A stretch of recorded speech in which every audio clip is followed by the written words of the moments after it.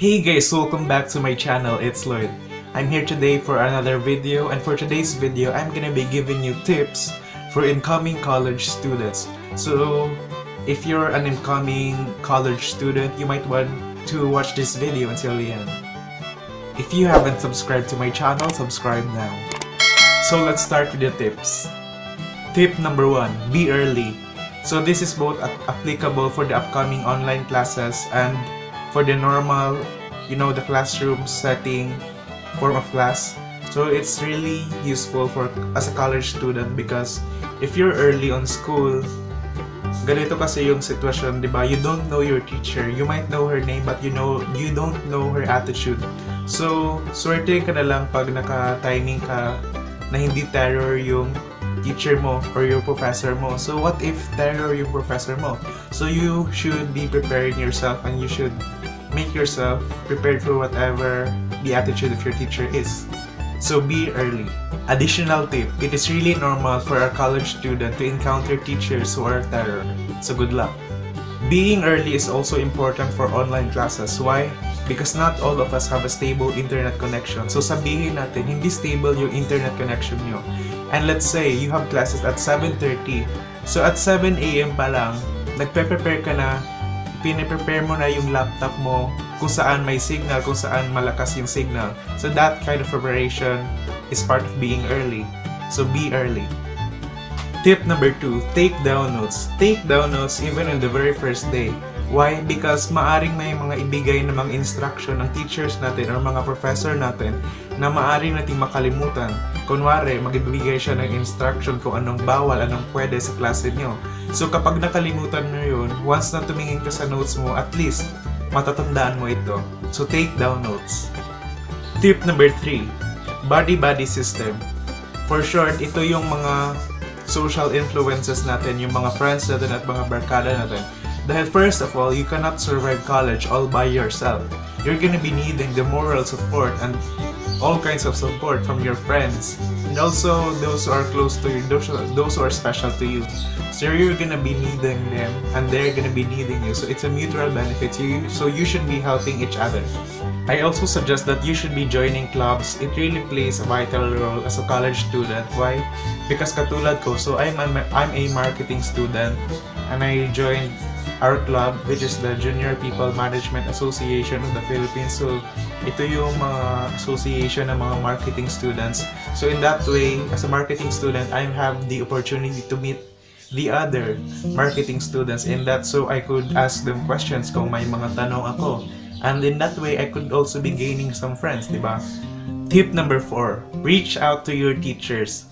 So alam ko na hindi lahat ay may kakayahang makipag-usap sa mga teachers nila. So one thing that I can say to you is never be afraid to reach out to your teachers no matter how terror they are. You just have to be showing some courtesy and just be kind in approaching them. And example, may tanong ka kung pwede ba ganito, pwede ba ganyan, just be kind in asking and they're gonna be answering you. So reach out to your teachers. Tip number 5, analyze your study habit. So study habit, ito yung paraan natin ng pag-aral. So example, may upcoming exam tayo. So ako, when I study, I like to be in a place na tahimik. So that's my study habit. So I stay in my room and I just bring my notes. So in that way, I could focus on studying and I could somehow answer on my quiz on the very next day. There are also some people who likes to listen to music, some people put their earphones while studying, which is sort of effective for them. So you should be analyzing your own study habit, and in that way you can really answer your quiz the very next day. Tip number 6, analyze your study time. So I think na isa ito sa mga pinaka-importanting tip na maibibigay ko sa inyo kasi I think each person have different study time. Study time means ano bang oras yung pinaka-effective na pagsa-study mo. So personally, my personal study time is in the evening from 10 PM to 12 AM. So I think that yun talaga yung oras na lahat ng pinag-aaralan ko ay papasok sa utak ko. So it's really effective for me. So for you out there, you should start to analyze your study time, which is really effective for you. Tip number 7, never ever study 10 minutes before the exam. Why? Because para sa akin, 10 minutes or an hour before the exam, you're not supposed to study anymore. Why? You're supposed to be relaxing your brain. Kasi pag relax yung brain mo, yung utak mo, maiiwasan mong magka-mental block during the exam. So this is a personal experience for me. Last year, first semester, when I had my accounting subject, kasi yung accounting, you should be memorizing a lot of process, manghirap. So 10 minutes or like an hour before, nagsa-study pa rin talaga ako. So in the exam, there are really a lot of cases na nag-mental block ako. So I think it's effective if you just study the night before or days before the exam.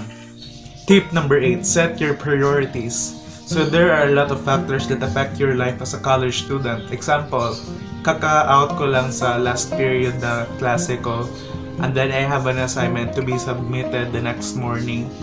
So as I went out of my class, my friends invited me to like go to the mall and buy something. So instead of going to the mall with them, I set my priorities to just go home and make my assignment. Because I'm a student, I'm supposed to be making my assignments, right? Tip number 9, never procrastinate.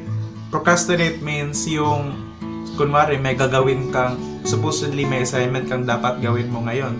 Kaso, tinatamad ka, so sinasabi mo lang, mamaya na, hanggang sa hindi mo na talaga magawa. So it's really important to avoid procrastination. So as much as possible, pag may oras ka, gawin mo na agad. Kasi once you're done making your assignments, let's say, then you have the time, you have the benefit to like enjoy the rest of your time because wala ka nang dapat pang isipin pa kasi natapos mo na nga yung mga dapat mong gawin. So you have the time to chill. So never procrastinate. Last tip is to pray and believe in yourself. So in college life, you're gonna be going through lots of ups and downs. So you just have to not feel down about yourself. Every failure doesn't make you less of a person. Instead, make it as a motivation to keep doing something, keep, persevering in your college life. So just trust in God and you're gonna graduate in time.